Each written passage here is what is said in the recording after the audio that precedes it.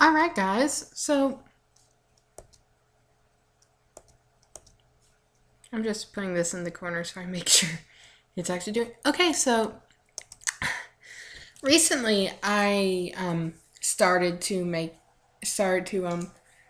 someone had just said prefix map doesn't work anymore. So I was like, what? So I actually looked and saw if prefix map worked anymore. And it does. But it doesn't work the same way that it used to. Just if there's an arrow, it will do it. So if you do VCV, you will most likely have your VCV auto already set up with arrows, because the smart thing to do is to separate it into separate folders, and there you can just add the arrows, and you can do it prefix or suffix. It'd be easier to batch do prefix, but there's no suffix broker. But if you're using prefix map, you get what I'm saying. Now, I'm going to show you. Let's say you have a CV bank and you'd done it in Oremo, and you just figured, oh, here's the suffix thingy. I'm going to click that. So you have it like this. And you're like, oh no, I can't use prefix map anymore. Yes, you can. Double click the alias box and it'll be like, subete no tori no file na wave, that wave, da da da. Yeah, whatever that says.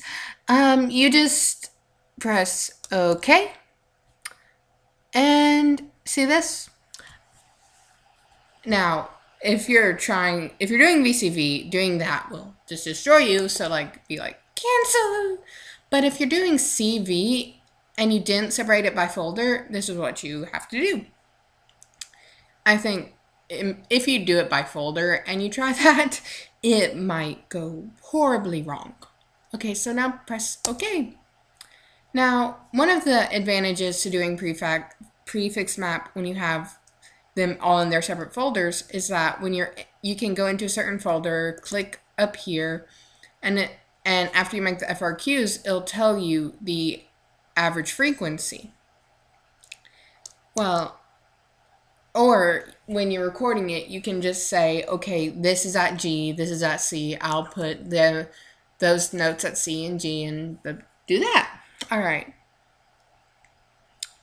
Well, I'm just going to pretend I know what will make it sound best. The best way to figure out where you're going to put the prefix map is actually testing out to see where the transitions sound the best, the most natural. Like, if you have really great low files, but really medium files, you'll expand the range of the low, just because it'll sound better.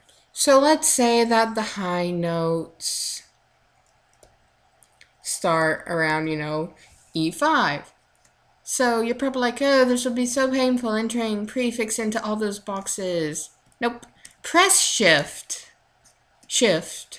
I use the one underneath caps lock, and then press the up arrow. Whee! Then, if you have a suffix, type it in here. Ue! Seto. If you have a suffix, which will say starts around B3, arbitrarily, you put in suffix. Sta. Seto.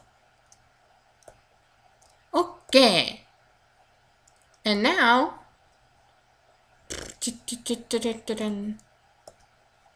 I don't actually know if it'll do this, but let's put this up here and this down here.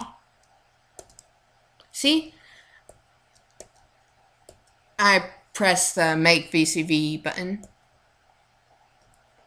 It'll show you, and it shows you that if you put it up there, it has an uppity arrow. If you put it down here, it has a downity arrow. And that's basically prefix maps for you. Hope that helped someone out.